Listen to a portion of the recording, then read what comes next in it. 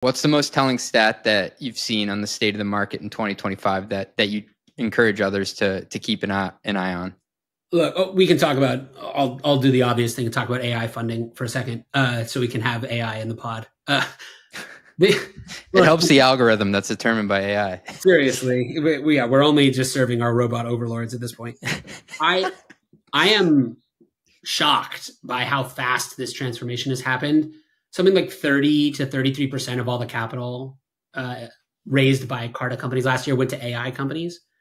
And that's a big number. But two, it's actually even more than that for the latest stage startups. So I think the weird thing about AI is that it's not this technological change that's happening in the usual way, which is small startups adopt it and then they grow and they become big startups. It's everyone is adopting it. Everyone is using it in different ways. And that is a real shift. And that is messing with the market.